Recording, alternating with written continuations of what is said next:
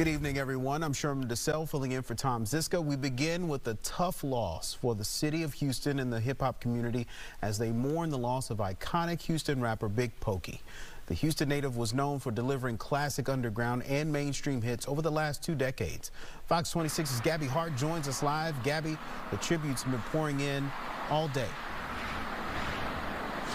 They really have, Sherman. So many of us remember Sitting Sideways, Boys in the Days. That's just one hit that he was a part of. I can tell you everyone from the mayor has been sending out those condolences, really remembering the life of this hip-hop icon.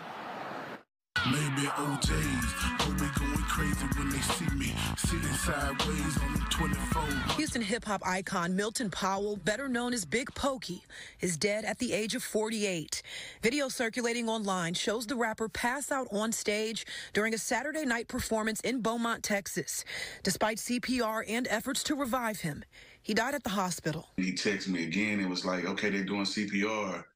And then he texted me again like they're taking him to the hospital. And he was just saying that they're saying it's like cardiac arrest. Houston rapper Lil Flip received a text from someone informing him of what happened.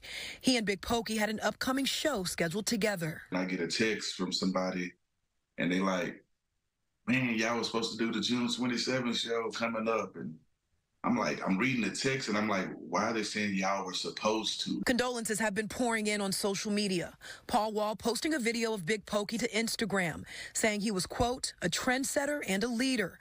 Bun B posted this photo, calling him a man who moved with honor and respect. Even Houston Mayor Sylvester Turner took to Twitter with this post, saying in part, though many called him low-key, his presence was larger than life. It doesn't matter how much fame he had.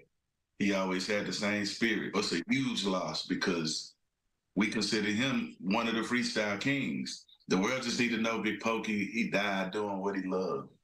He died performing, and I find peace in that. Now, Big Pokey's publicist did release a statement asking to give the family privacy right now. He says that as soon as they make plans for his celebration of life, they'll let the public know about how you all can pay your respects. Right now, the cause of death for Big Pokey is still under investigation. Of course, as soon as we learn more, so will you right here and on Fox26Houston.com. I'm reporting live. Gabby Hart, Fox 26 News.